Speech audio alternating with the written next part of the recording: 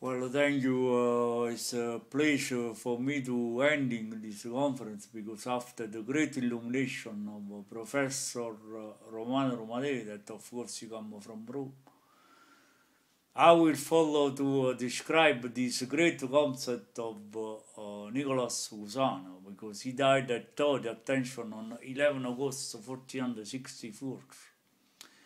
Sigmund's capitulation in 1464 came a few days after Nicola's death at Todi in Umbria. I ricevat Aves.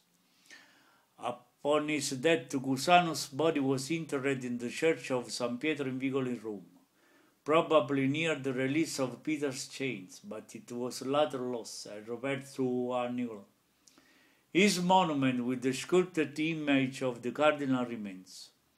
Two other tombs thrown, one medieval and one modern, also are found in the church. In one are a tomb, another rolling stones. In accordance with his wishes, his earth rests with... Professor, but you make a lot of confusion. Two other tombstones, one medieval and one modern, also are found in the church. In accordance with his wishes, his earth rests within the chapel altar at the Cusano estate in Cus.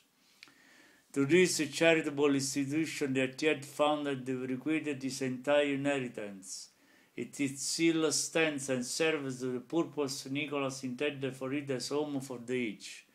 The Cusano still houses many of his manuscripts.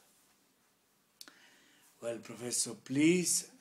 Nicholas was widely read, and his works were published in the 16th century in both Paris and Basel.